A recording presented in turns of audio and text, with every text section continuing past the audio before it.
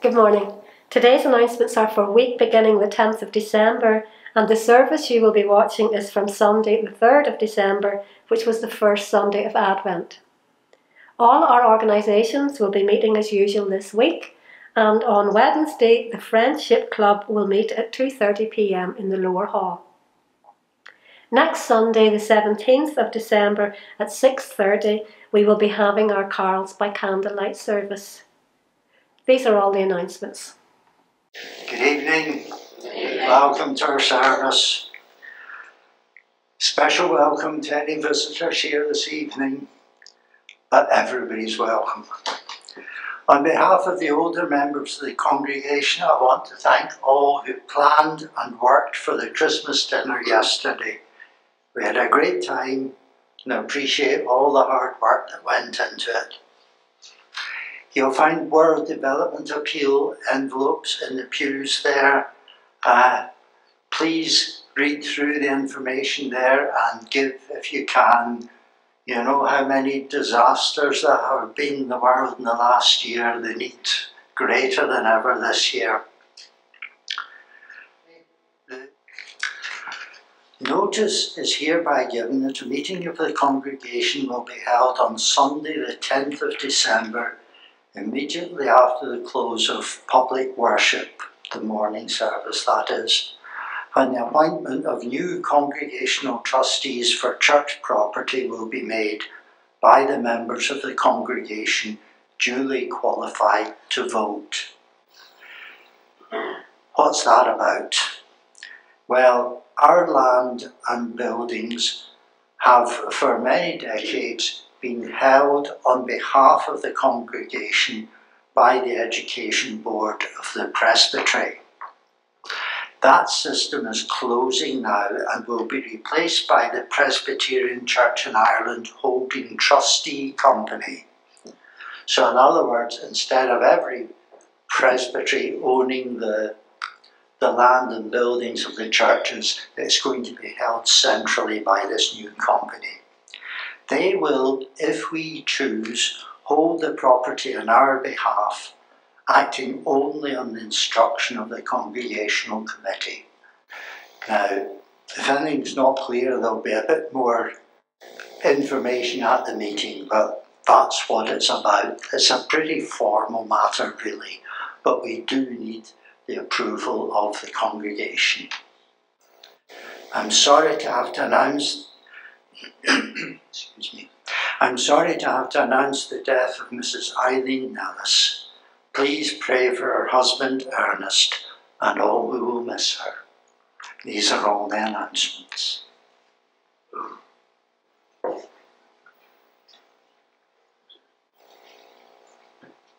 Thank you, Stephen. Good evening. It's lovely to see you all. I'm going to do a wee bit of decorating around here or whatever, and so I can see you a wee bit better and get a wee bit closer to you. Usually one of the things in your Presbyterian training, they teach you, you know, how to structure a service of worship, and the first thing that they ask you to do is a call to worship. And it's usually, you probably picked this up already, I usually choose a verse or two from the Psalms to do that, but I want to actually, since we're coming to the Lord's table here tonight, I want us to read a passage from Paul's letter to the Ephesians. And it's probably my favourite section of Scripture. If we were a persecuted church here and they came knocking the man's door to arrest the minister, and I had a moment to try and pull a page from my Bible, I think this would be it. And it's from Ephesians 1 verse 3. Praise be to the God and Father of our Lord Jesus Christ, who has blessed us in the heavenly realms with every spiritual blessing in Christ.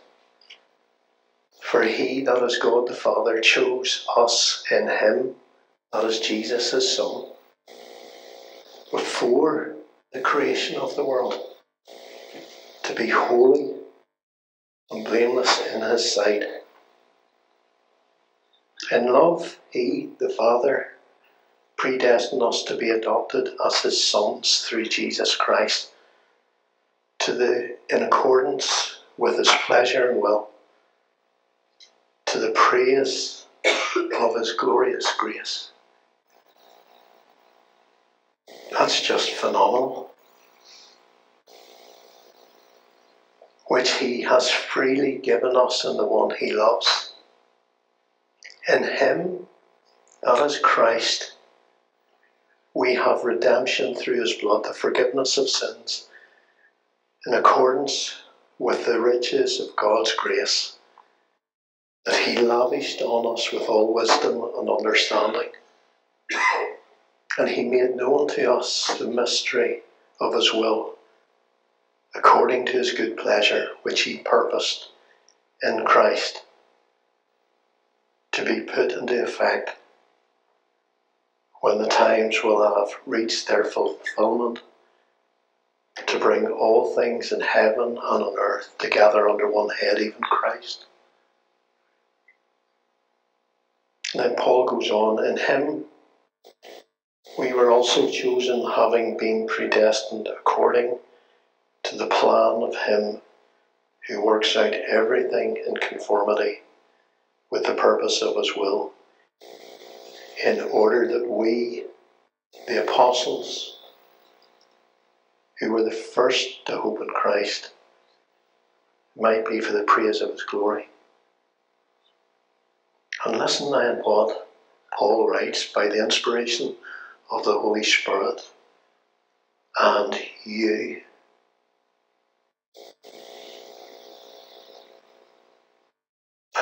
also were included in Christ when you heard the word of truth, the gospel of your salvation. Having believed, you were marked in him with the seal, the promised Holy Spirit, who is a deposit guaranteeing our inheritance until the redemption of those who are God's possession. And all for the praise and glory of God's holy name.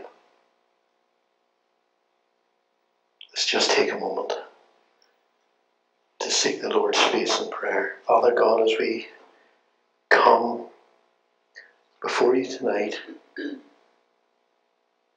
come before the Lord's table, we are in awe of the immensity of the plan that you've put in place to redeem the world.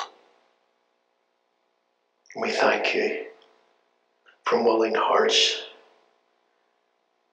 to praise you, the living one. And so come, Holy Spirit, come, anoint our voices and our hearts, and join us as one in Christ Jesus, that we may praise you in spirit and in truth, through Christ your Son, our Lord. Amen. So let's stand and worship God with hymn 304, Your Kingdom Come. The words will be on the screen.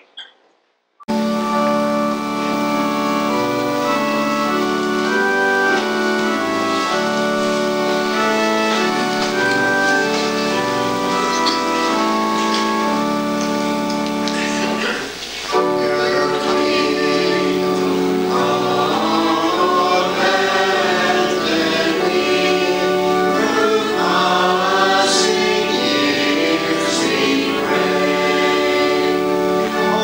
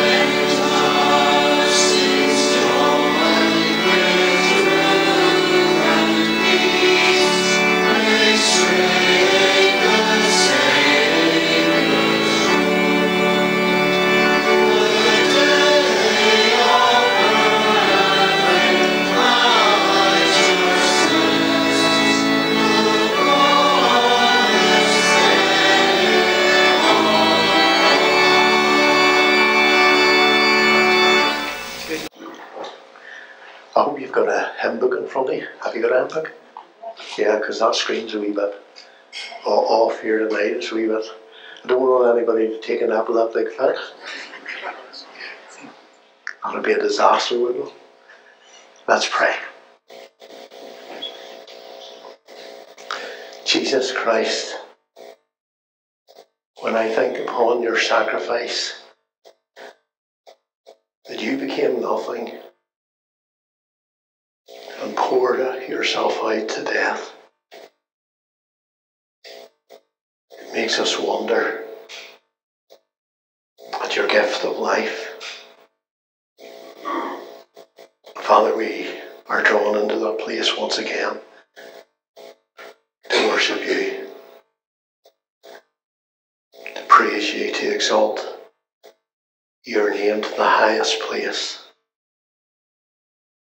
because you're the King of the heavens, where one day all of us in Christ shall bow and marvel at your saving grace. Father, we have a great hope in our hearts. We've heard about that today, about the hope of the coming Lord Jesus.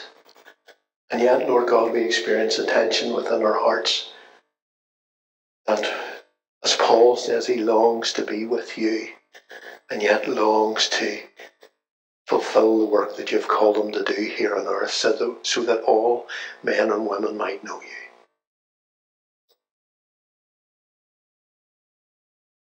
Father, we come before you with humble and contrite hearts to make our confession to you that we have sinned against you and you alone. We know, Lord God, that our sins separate us from us, and yet we know that you are a God full of grace and mercy and love beyond measure. You are the perfect Father. Jesus is our perfect brother. And you have adopted us as sons and daughters into the royal priesthood, into your royal household. And so, Father, as the prodigal son was welcomed home, so you open wide your arms to receive us as we confess our waywardness to you.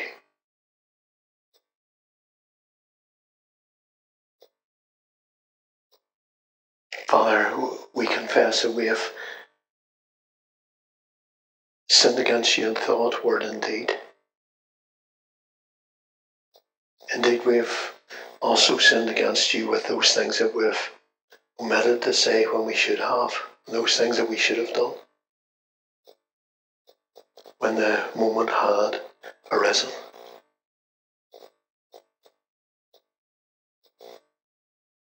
Father, it's just a reflection as we confess these sins to you, before you and you alone, how full of grace you are, how full of love you are for each and every one of us. So, Lord God, have mercy upon us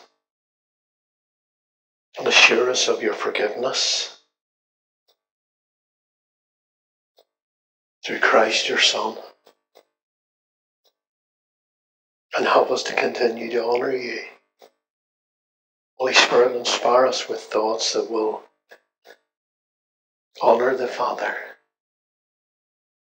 Give us words that will proclaim your kingdom and the light of your kingdom and the goodness of it to all those around us. And Father, inspire us to step out of our comfort zones with deeds which will proclaim the name of Jesus wherever we go.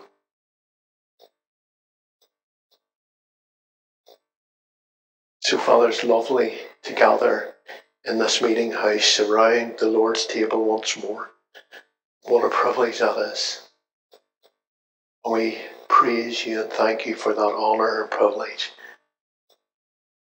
And so as we did this morning, we raise our voices once more as one in those words that Jesus taught us to pray. Our Father, who art in heaven, hallowed be thy name. Thy kingdom come, thy will be done on earth as it is in heaven.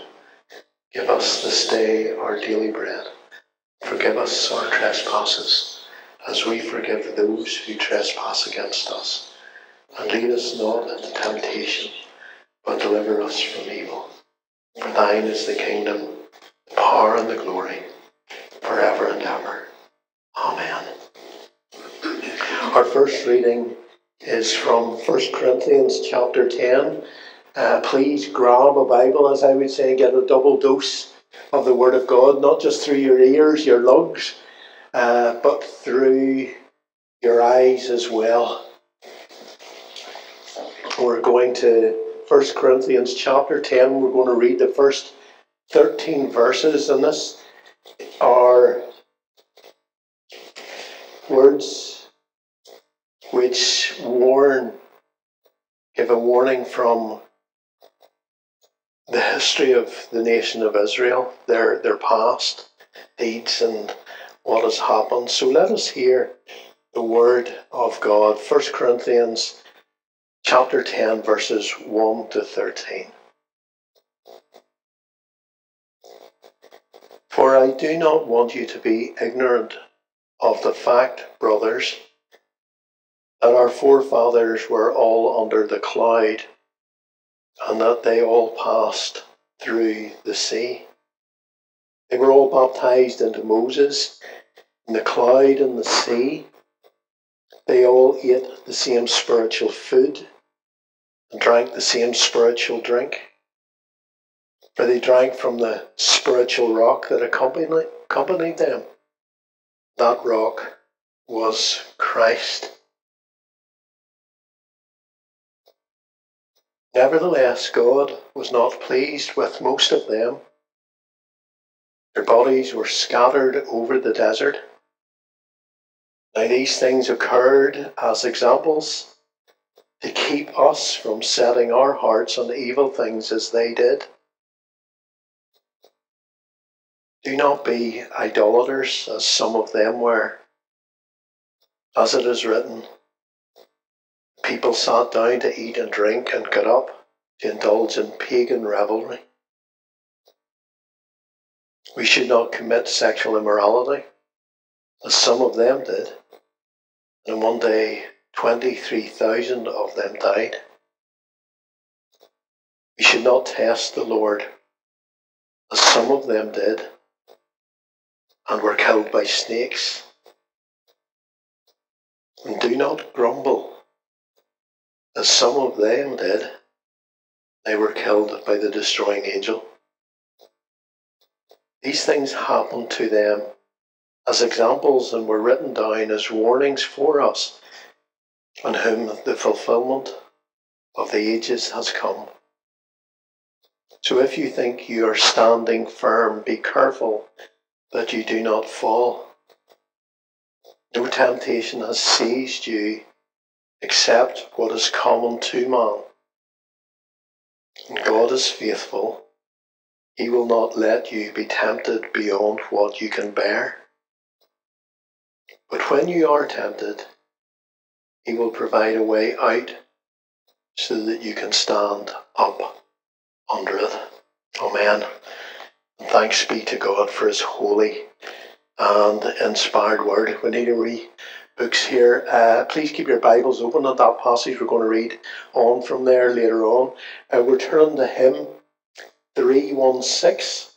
Come and sing the Christmas, and I don't know the next word. I'm going to find it in a wee minute.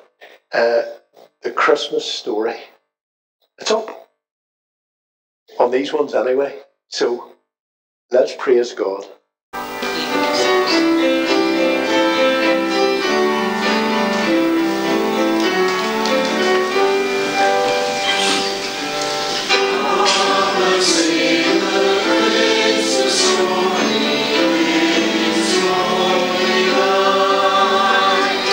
Christ is born, the hope of glory.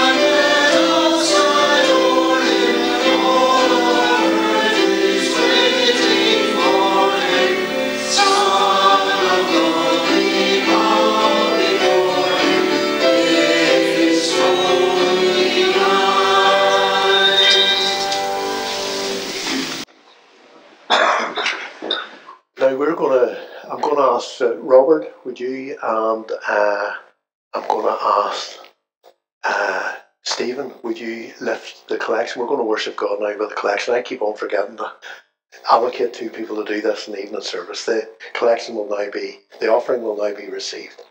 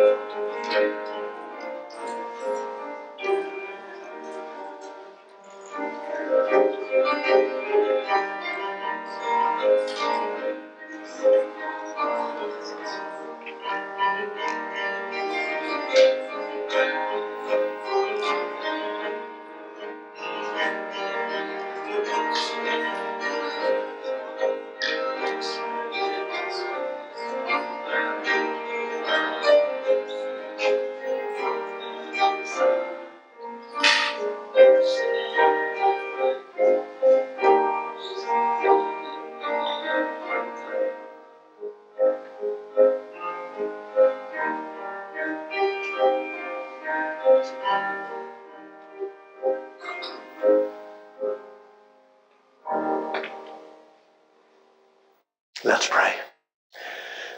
Father, what a privilege it is to gather before the Lord's table.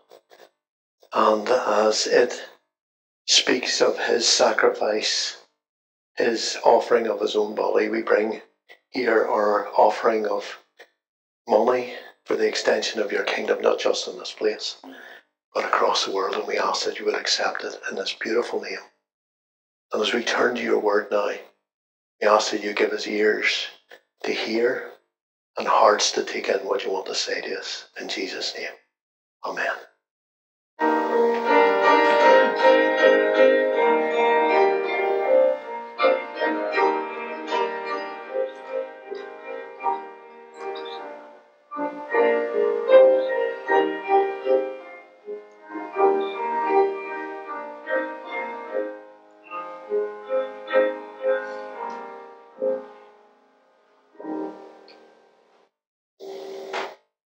Please turn with me once more to that chapter in 1 Corinthians, chapter 10. We're going to miss a few verses, and we're going to go to verse 23 and read through to the end of verse 1 of chapter 11. So we've heard of some of the warnings from Israel's history. Now we're going to hear of the believer's freedom, the freedom that we've received in Christ. So once more, let us hear the word of God. Everything is permissible, but not everything is beneficial. Everything is permissible, but not everything is constructive. Nobody should seek his own good, but the good of others. Eat anything sold in the meat market without raising questions of conscience, for the earth is the Lord's and everything in it. If some unbeliever invites you to a meal and you want to go, eat whatever is put before you without raising questions of conscience. But if anyone says to you, this has been offered in sacrifice, then do not eat it, both for the sake of the man who told you and for conscience sake. The other man's conscience, not yours. For why should my freedom be judged by another's conscience? If I take part in the meal with thankfulness, why am I denounced because of something I thank God for? So whether you eat or drink or whatever you do it all for the glory of God. Do not cause anyone to stumble, whether Jews, Greeks, or the Church of God, even as I try to please everybody in every way. For I am not seeking my own good, but the good of many, so that they may be saved. Follow my example, as I follow the example of Christ. Amen. And thanks be to God for his holy and inspired word. Now you're probably wondering, boy, John, where on earth does that passage connect with us? I'll give you a wee example. Leslie and I, about a year after I gave my life to the Lord Jesus, 1996, 1997, Leslie and I found ourselves in Pakistan, of all places, in Pakistan to meet a couple who were members of our church and their family, Peter and Anna Crawford, who were missionaries. And at that stage they'd been missionaries in Pakistan for 18 years. And the year prior to that, Peter and Anna had returned home because Peter's parents weren't well. They were very elderly. And they thought Peter's father was going to pass on. And so he came home and he spent a bit of time at home with his family. And when they were there, they invited us round to their house after church one day. And anyway, we did that.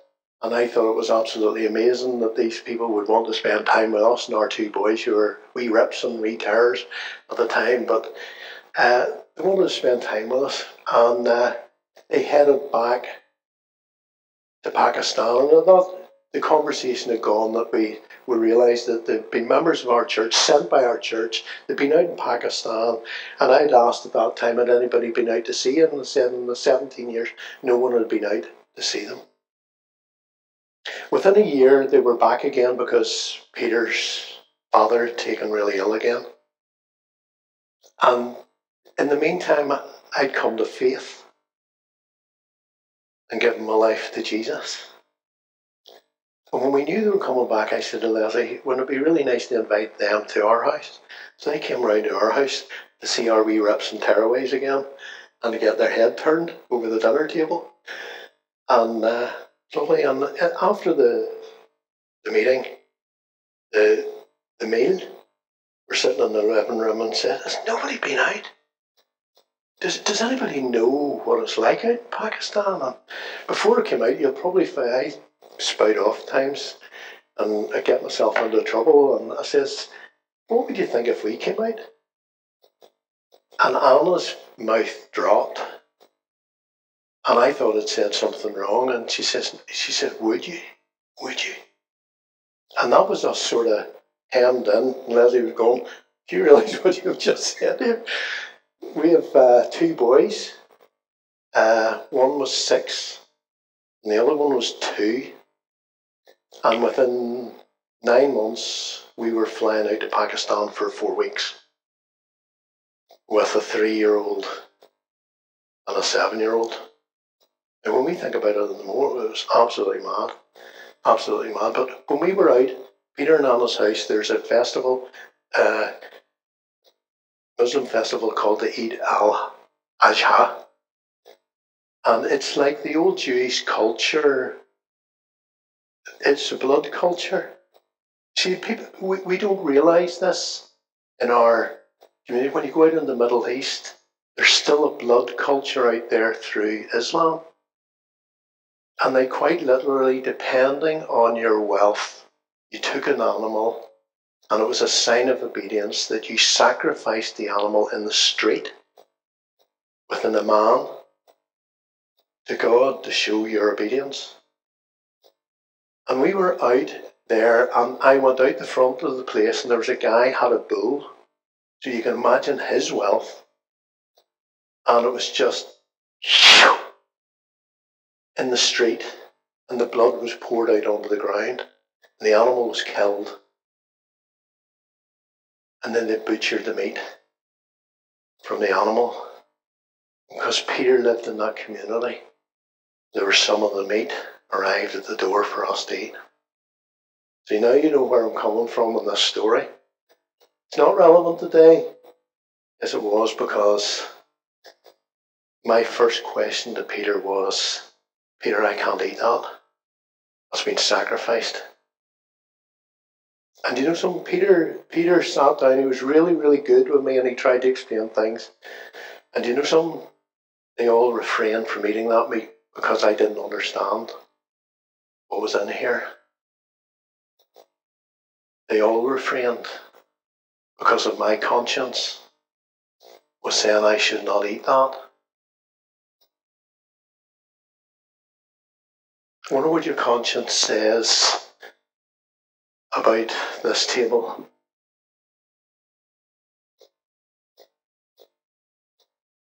About the bread and the wine.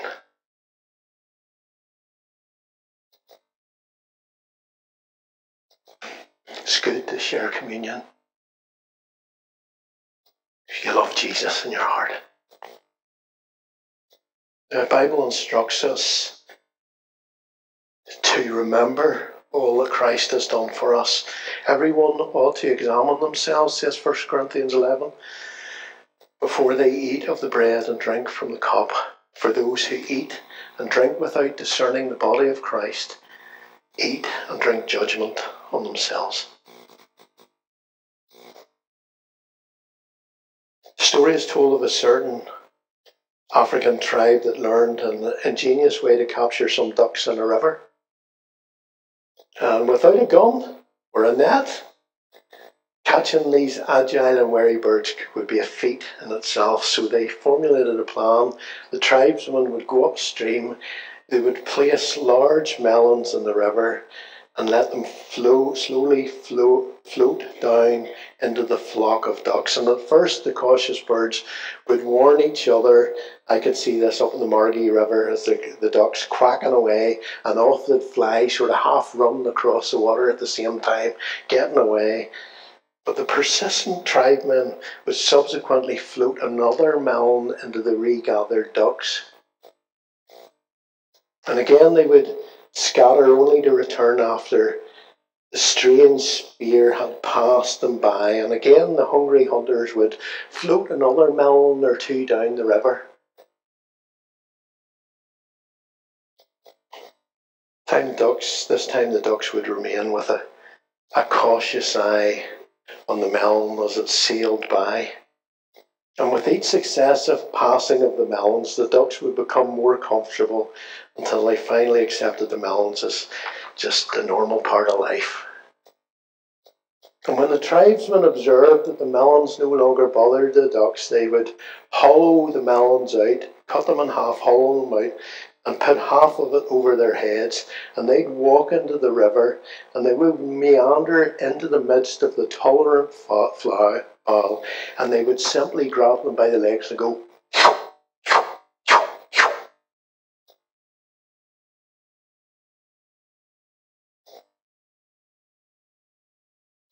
dinner, and their families would feast and roast duck. I suppose the example of this is if we don't constantly guard or reorientate our hearts back onto Jesus, it won't be long until we start tolerating the melons that are passing us by in life. And there's plenty of them there, whether it's through these things here, or the books that we read, or the people that we hang out with, who are a bad influence in our lives. They have a seductive way of sneaking into certain areas of our lives. They creep in one by one until we sink beneath them and enter a watery grave and die.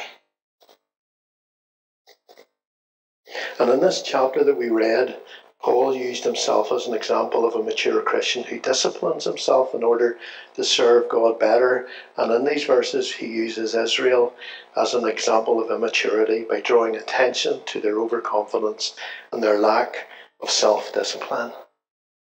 Verses 1-5, the parallel for us here today is obvious. As God's people, we have been redeemed from the world, identified as one in Christ Jesus, and nourished by his spiritual food and drink. Indeed, every one of us who will come to this table tonight has been baptized in Christ at some point of our lives, but these blessings are no guarantee that we will be successful.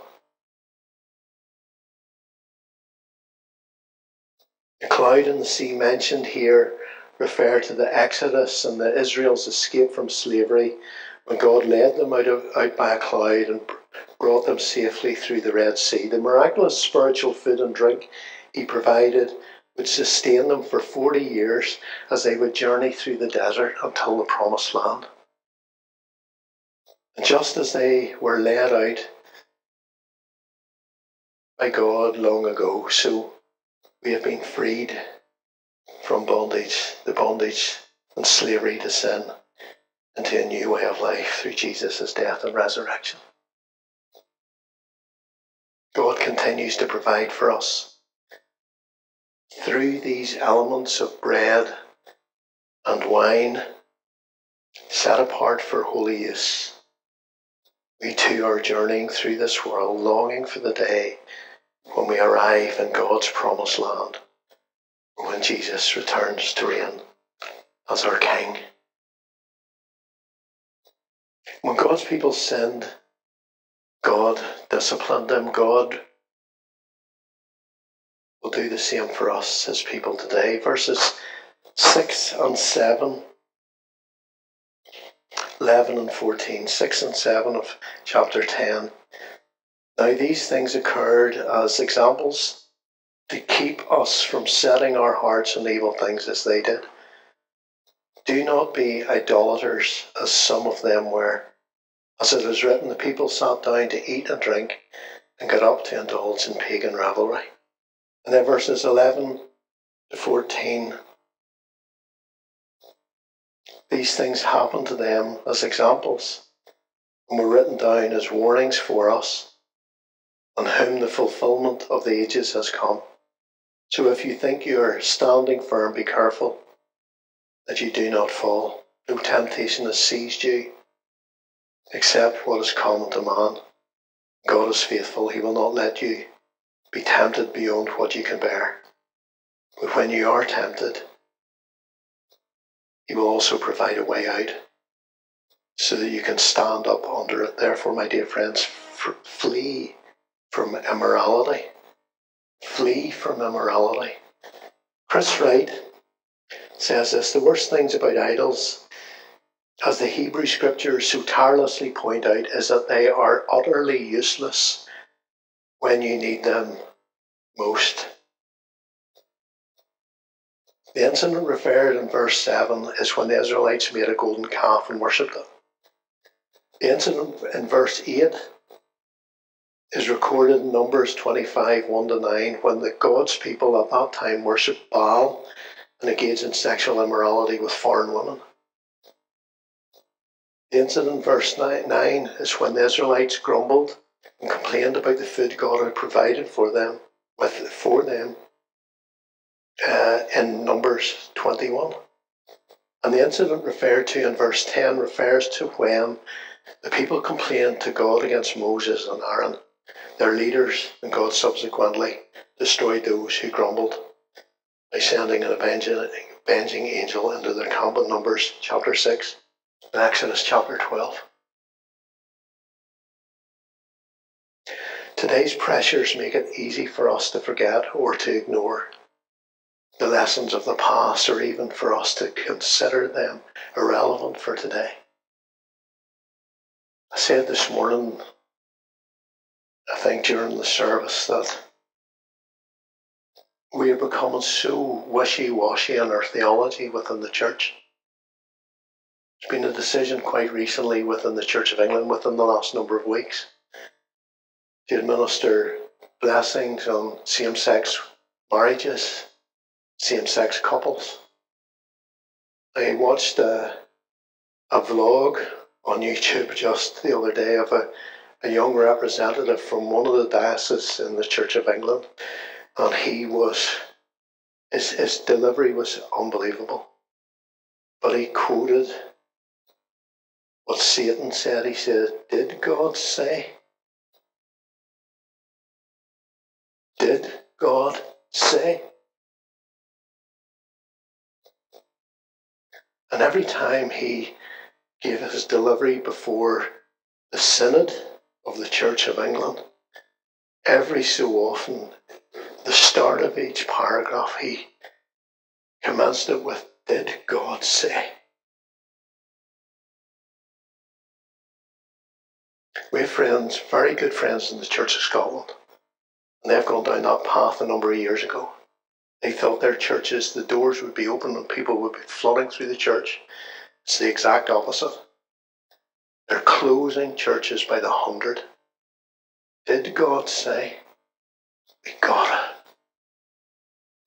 believe in God's word? Idols may not manifest themselves in exactly the same way for us today, but they are still present.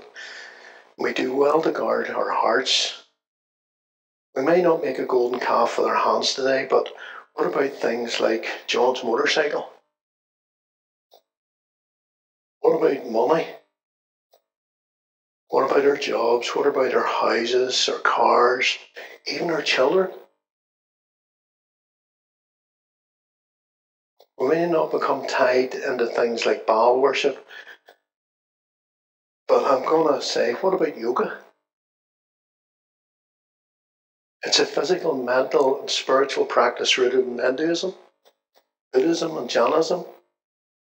In fact, when Leslie was at school, there was an RE teacher who told her not to get involved in that because it is a means of evangelism for Hinduism. In fact,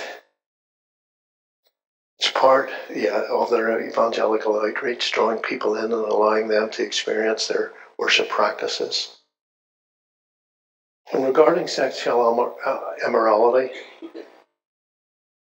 what are your viewing practices with regard to television, to movies, to Netflix, the internet?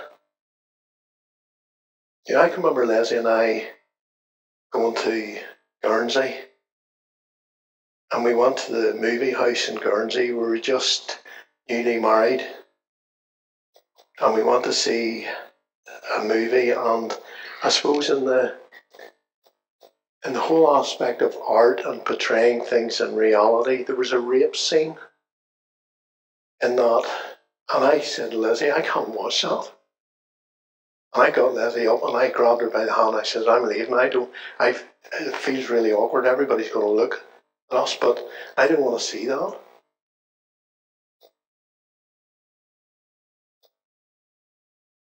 Are you able to browse the internet comfortably with someone sitting beside you?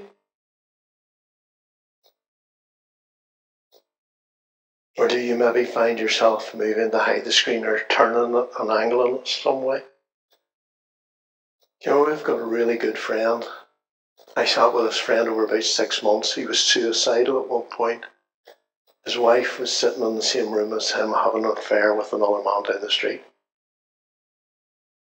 He walked out of the house because it was the right thing to do. He left his house. She inherited the house. He ended up in a wee 2 up, 2 down in a street in Korean.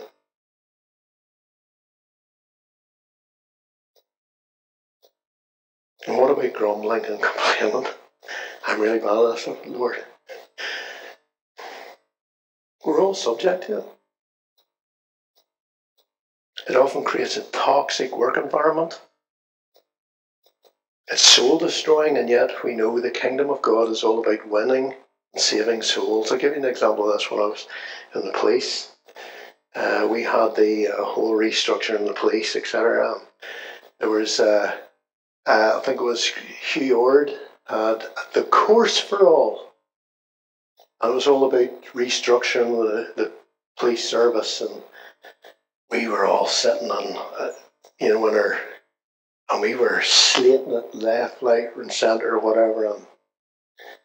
And then it came to the crunch, and people said, I'm not going on it. It was voluntary to go on it.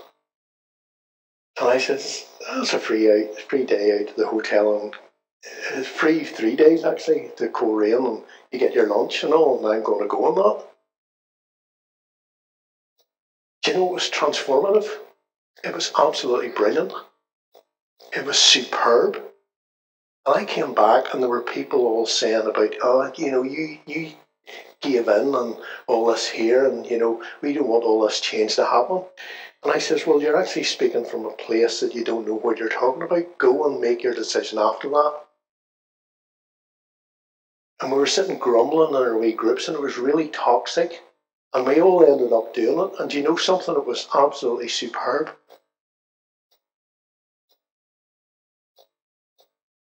Isn't it interesting to know that when God's people grumbled about Moses and Aaron, the end result was that God took these grumblers and moaners out? Grumbling and complaining is one of the most destructive things that we can do, because as words of discontentment and complaint are passed, they begin to grow and end up something even more unrecognisable from they first began. They end up as gossip, and then it changes, etc. Erwin Lutzer said this: complaining about our lot in life might seem quite innocent in itself, but God takes it personally. Thomas Watson said our murmuring and complaining is the devil's music. C.H. Spurgeon sought to reorientate our hearts when he said God's people may groan, but they may not grumble nor gossip. 10 minutes praying is better than a year's complaining. And Spurgeon was right. God longs for us to turn to him in all things. He wants us to reorientate, to refocus our hearts upon him and him alone. That is why there is hope in this Advent season, not just this Advent season, but every day of life. There's hope for all of us, hope for the whole world in Christ, hope in this passage. It says, no temptation has seized you except what is common to man, and God is faithful. No, he will not let you be tempted beyond what you can bear. And when you are tempted, he will provide a way out. And so what is that way? Well, Francis Fenelon says this: to realise God's presence is the one sovereign remedy against temptation. The way out is seeking God's face. His presence, Emmanuel, God with us, and turning to him in prayer. Amen. Now we're going to sing. We're going to stand and sing hymn 424. There is a green hill far away.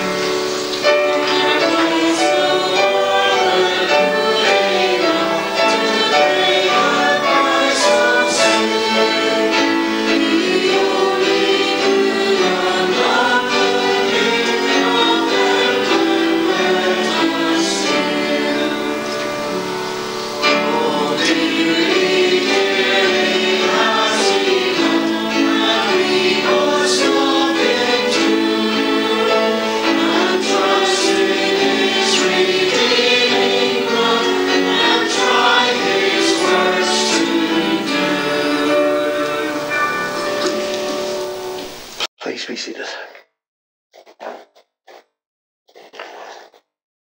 You're probably wondering what I'm sort of saying in Stephen's ear here. As you were singing that last verse, I was asking him, do we serve the congregation and you eat on your own and then we'll serve us as elders? We're all going to hold the elements until we're all served, so we can eat as one body and drink as one body in Christ Jesus. So if you pop it in your mouth and it's just a natural thing, that's all right. Don't be feeling bad about it. but it's just to let you know. Jesus said, I am the bread of life. Whoever comes to me will never be hungry, and whoever believes in me will never be thirsty. This is the Lord's table. And so, therefore, all who profess Jesus as their Saviour and Lord are welcome to this table. And you're invited to join with us around it to eat and drink in remembrance of Him. I'm going to ask us to stand and affirm our faith in the Lord Jesus Christ through the words of the Apostles' Creed, which hopefully you'll have to look at one of the side ones. Sorry about this. So you'll be turning this way and that way. Let's stand and profess our faith. I believe in God the Father Almighty, maker of heaven and earth, and in Jesus Christ, His only Son, our Lord, who was conceived by the Holy Spirit, born of the Virgin Mary, suffered under Pontius Pilate, was crucified, dead, and buried. He descended into hell. The third day He rose again from the dead. He ascended into heaven, and sitteth on the right hand of God the Father Almighty. From thence He shall come to judge the quick and the dead. I believe in the Holy Spirit, the Holy Catholic Church, the communion of saints, the forgiveness of sins, the resurrection of the body, and the life everlasting. Amen. Please be seated. Here are the words of the institution of the Lord's Supper according to the Apostle Paul. For I received from the Lord what I also delivered to you, that the Lord Jesus, on the night when He was betrayed, took bread. When He had given thanks, He broke it and said, This is my body which is for you. Do this in remembrance of me. In the same way also He took the cup after supper, saying, This cup is the new covenant in my blood. Do this as often as you drink it in remembrance of me. For as often as you eat this bread and drink the cup, you proclaim the Lord's death until He comes. Whoever therefore eats the bread or drinks the cup of the Lord in an unworthy manner will be guilty of profaning the body and the blood of the Lord. Let a person examine himself then, and so eat of the bread and drink of the cup. It's my privilege this evening to announce that Sam and Ann Patterson are coming to the Lord's table here at Joymount for the first time by way of transfer. It's lovely to have you folks with us and a part of our church family here in Joymount.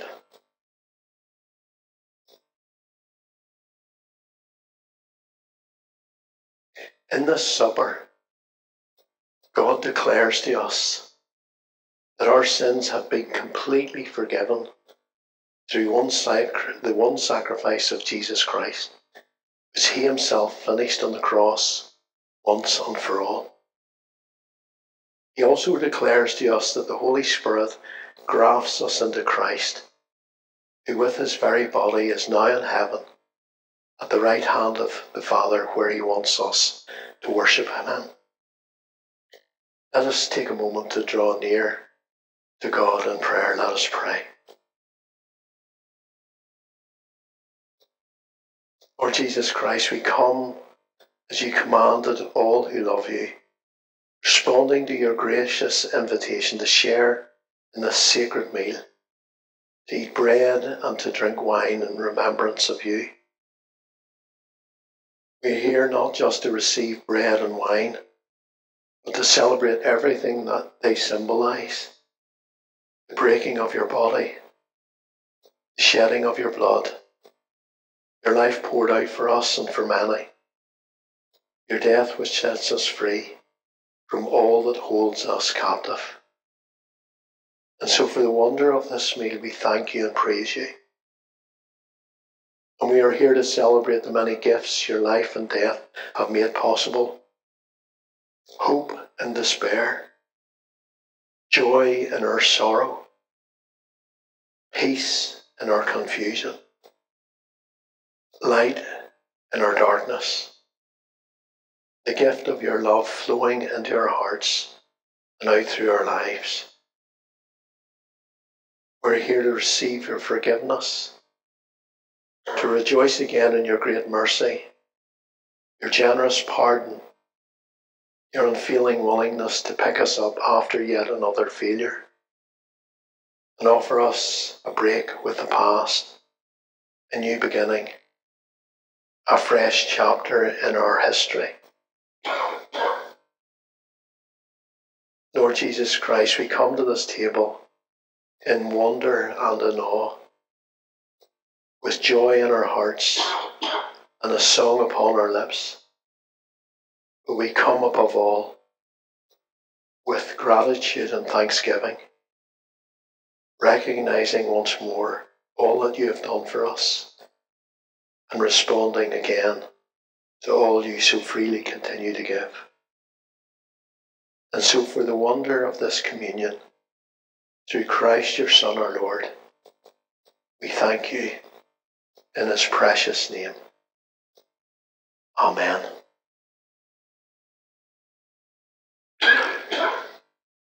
According to the holy institution, example and command of our Lord Jesus Christ, and as a memorial of him, we do this.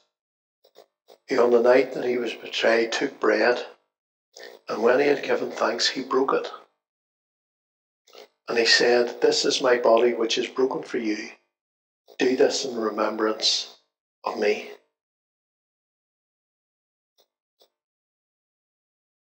In the same way, he took the cup and said, "This cup is the new covenant sealed in my blood. Whenever you drink it, do it in memory of me." Jesus said, "Come to me, all you who are weary and carrying heavy burdens, and I will give you rest.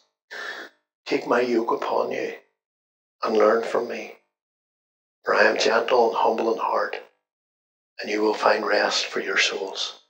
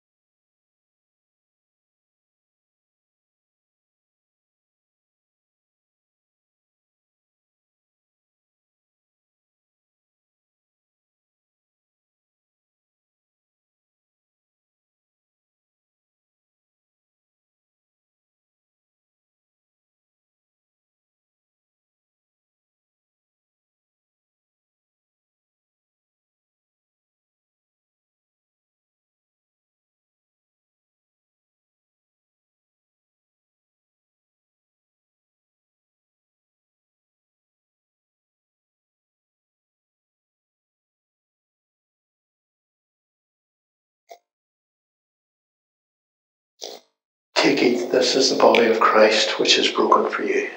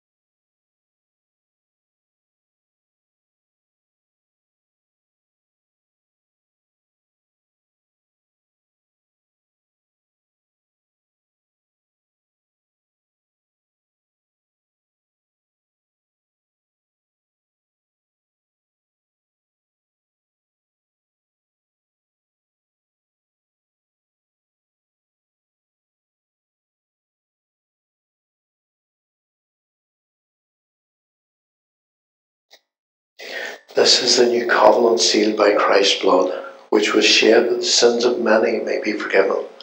Drink from it, all of you.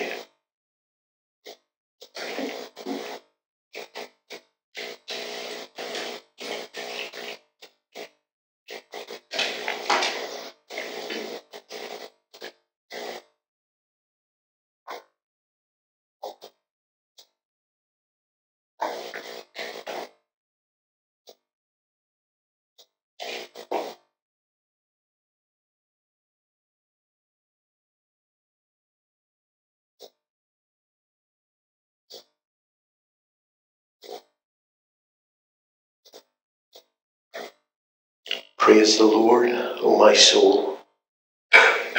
All my inmost being, praise God's holy name. Praise the Lord, O my soul, and forget not all his benefits, who forgives all our sins and heals all our diseases, redeems our life from the pit, and crowns us with love and compassion. Loving Lord Jesus, we thank you that you have fed us in the sacrament, united us with you, and given us a foretaste of the heavenly banquet in the Father's eternal kingdom. So send us out now in the power of your Spirit, to live and to work to your praise and honour and glory, for the sake of Jesus Christ our Lord. Amen. We're going to worship God with a beautiful hymn, There is a Redeemer. I can remember when I lived in Green Island, I was part of a Methodist youth choir, and this was one of the pieces that we practiced and practiced, and yes, that's how old this piece is. There is a Redeemer, and the theology and the words are phenomenal. So let's worship God as we close our service this evening.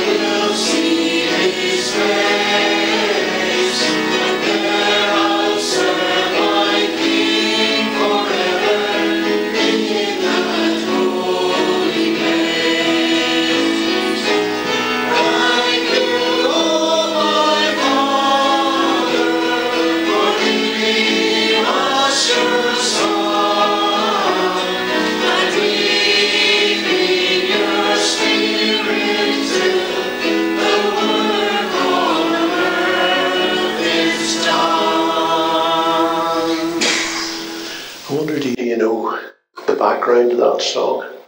It's written by a lady called Melody Green, and her husband was Keith Green.